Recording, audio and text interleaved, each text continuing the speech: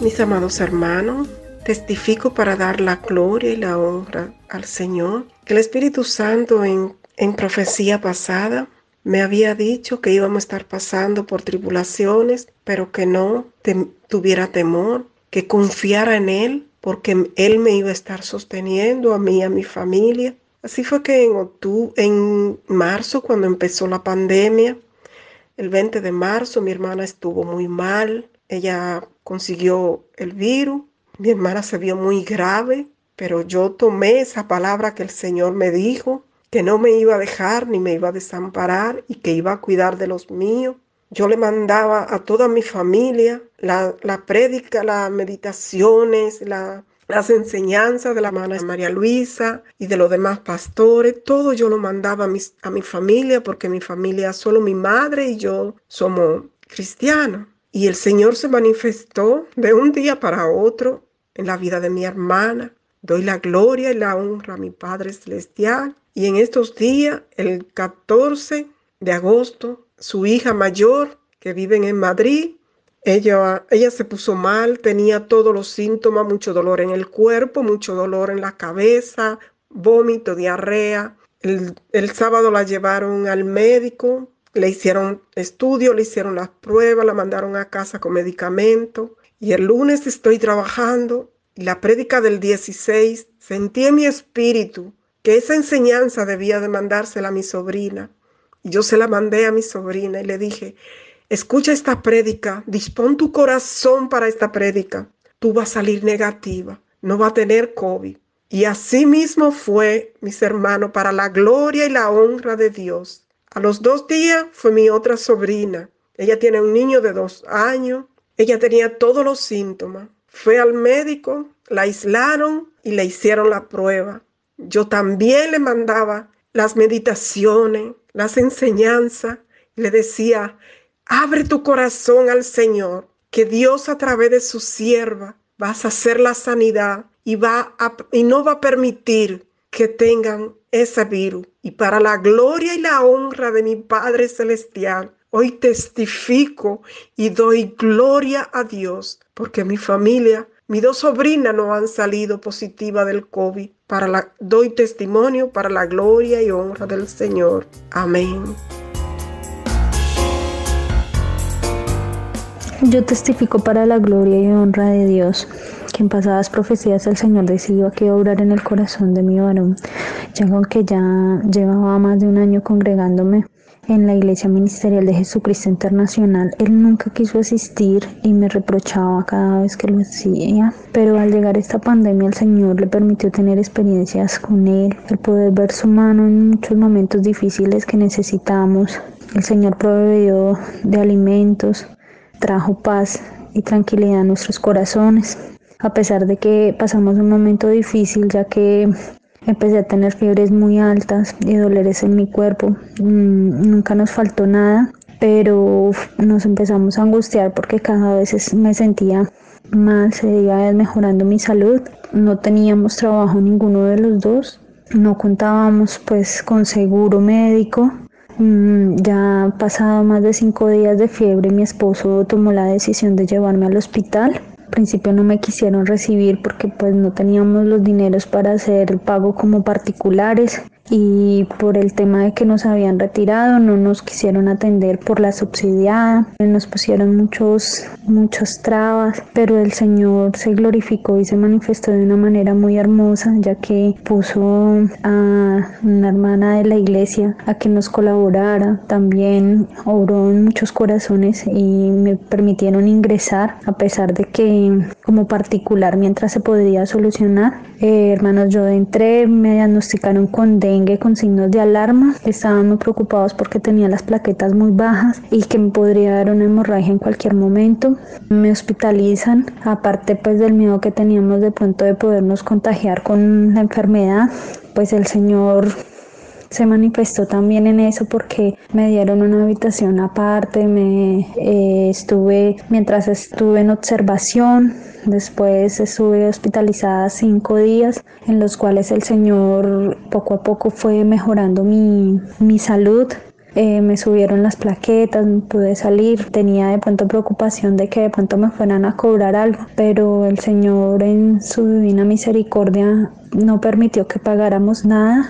Salí de ahí, la cuenta fue ceros y el Señor se manifestó, y mi esposo, con muchas otras cosas que pasaron durante esta pandemia, pudo ver la mano del Señor. Cada vez lo veo más motivado en escuchar las enseñanzas, en escuchar también las meditaciones, en leer, en escuchar, en cantar, y veo que el Señor ha obrado maravillosamente en él. Yo testifico para la gloria y honra de nuestro Señor.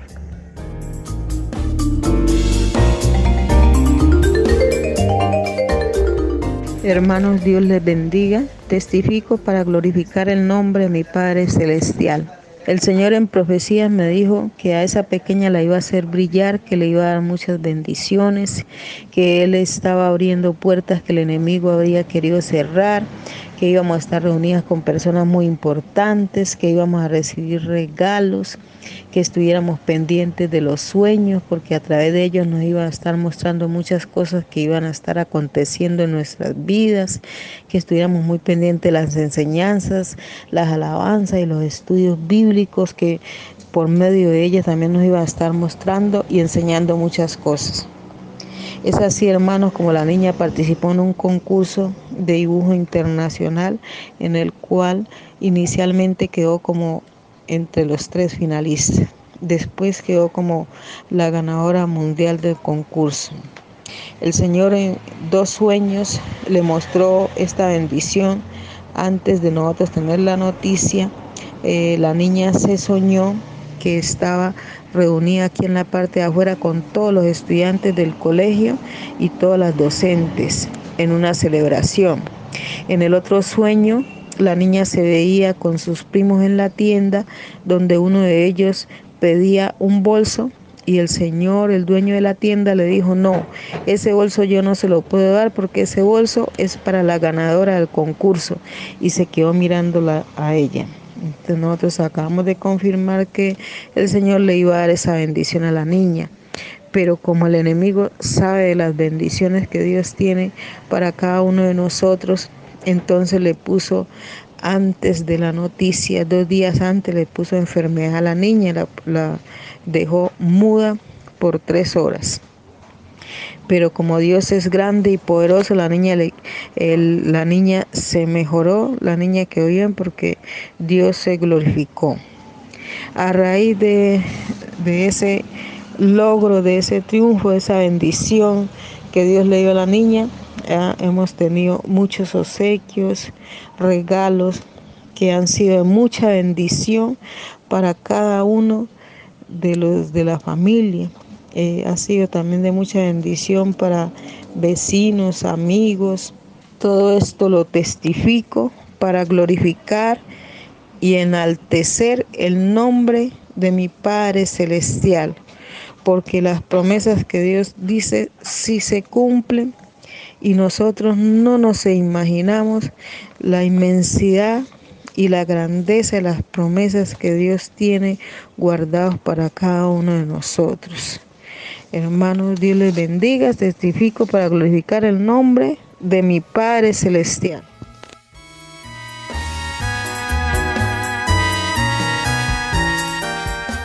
Testifico para enaltecer el nombre de mi Padre Celestial.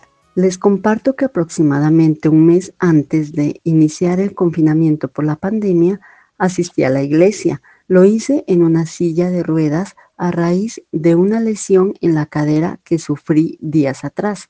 Esta dolencia me impedía caminar, dormir adecuadamente e incluso tenía que solicitar asistencia para vestirme. A ese tiempo me habían examinado varios doctores y ninguno descubría el motivo de mi padecimiento. Les confieso, hermanos, que el hecho de tener que ingresar a los atrios del Señor en una silla de ruedas fue de gran consternación. Esa situación era uno de mis mayores temores. Ese día recibí profecía, Y Dios, en su infinita misericordia, me prometió que permitiría que la ciencia médica descubra el motivo de mi enfermedad, y también me prometió que estaría derramando de su Espíritu Santo en mí. A las semanas siguientes, efectivamente, el doctor que me revisó pudo diagnosticar lo que padecía y superé la enfermedad. Gloria a Dios. Les comparto también que hace algunos días soñé con la hermana María Luisa la celebración de un banquete, de una fiesta, y que yo colaboraba en los preparativos. También en otra oportunidad tuve una experiencia mientras dormía. Sentí que mi cuerpo se estremecía fuertemente, vibraba, temblaba intensamente, sentía mucho calor y en algún momento empecé a hablar en lenguas extrañas para mí. También he soñado que estoy próxima a alcanzar un hermoso ramillete de frutos maduros de un árbol y hace pocos días, mientras alababa al Señor, fui bautizada con el Espíritu Santo. Empecé a hablar en lenguas mientras alababa, lo que es motivo de mucho regocijo. Por esto le doy la gloria y la honra a Dios Todopoderoso. Buenas tardes, hermanos. Quiero testificar para darle la honra y la gloria a Dios de dioses, al Señor de señores y al Rey de reyes. Les cuento que en medio de esta pandemia Dios se ha manifestado en mi hogar en medio de una manera muy hermosa, porque ha sobreabundado los alimentos. El Señor también nos ha permitido hacer cambio de vivienda en este tiempo. También quiero compartirles que mi esposo en noviembre del año pasado se quedó sin trabajo, a lo cual yo siempre le oraba al Señor y le recordaba sus hermosas promesas.